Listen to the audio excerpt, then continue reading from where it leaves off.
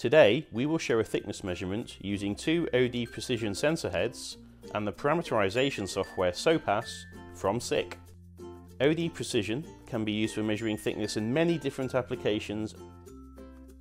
This is done using an OD5-30 and an OD5-85, as well as the AOD5 evaluation unit and a PC with SOPAS installed on it. In order to measure thickness using two sensor heads, the following settings need to be made in SOPAS.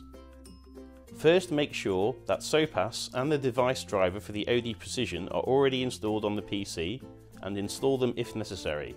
Then, launch the software.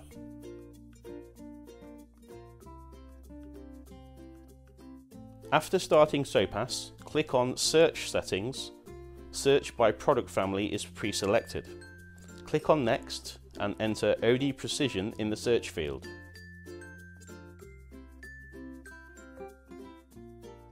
Then go on to select the COM ports. Now, check the Select All box. As the next step, enter OD Precision and confirm the search settings. OD Precision is connected and will now be displayed automatically in the project window. Now double click on the OD Precision window that is displayed to open the device's view. To log on to a device, click here. Enter the user level service and 4 zeros for the password. To reset all parameters, click on Wizards on the left hand side and then on Reset All Parameters. In the window that comes up, confirm the reset with Yes. It is now possible to start making settings for thickness measurement.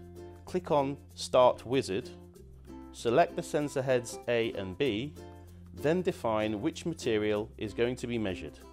In our case, any other. At the next stage, click on Next. If it says 256 times here, continue by clicking Next. At the next stage, maximum value should be pre-selected.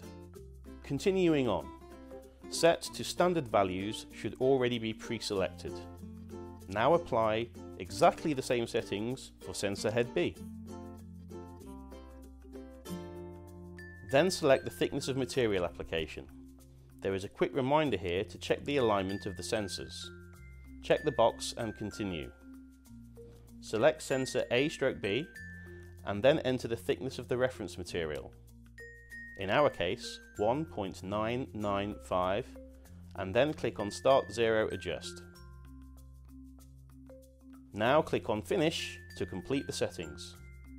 To display the measurement results, click on Overview on the left. The value at CAL now shows the thickness that was measured and calculated by the sensor.